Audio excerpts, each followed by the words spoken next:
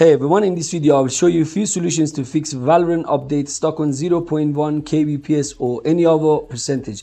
So please follow the steps with me and let's get started. Okay, first of all, close down Riot Games if it's open and make sure it's not running in the background. So to do that, just go to your task manager and in here check to see if Valorant and Riot Game is running, close them. Then check for updates manually, and if there is any updates available, make sure to download and install them. Next, you need to uninstall or disable any third-party antivirus on your computer, including Windows Security. On your keyboard, press Windows key and R to open up Run. Type in there msconfig and then click OK. On the top, click on Services, then at the bottom in here, select this option, Hide All Microsoft Services. In here, look for VGC and make sure it's checked, and after that, just click Apply and OK.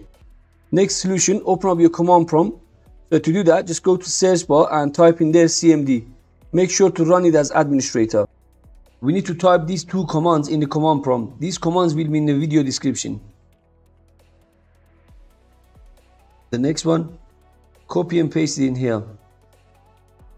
And once you're done, just restart your computer. After you restarted your computer, then go to local disk C drive and program files. Look for Riot Vanguard folder. Once you find it, make sure to delete it.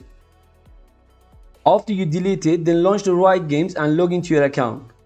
Once you signed in, then you will see an update. So just go ahead and update it. This should fix the issue with Valorant update stuck at 0.1 kbps or any other percentage.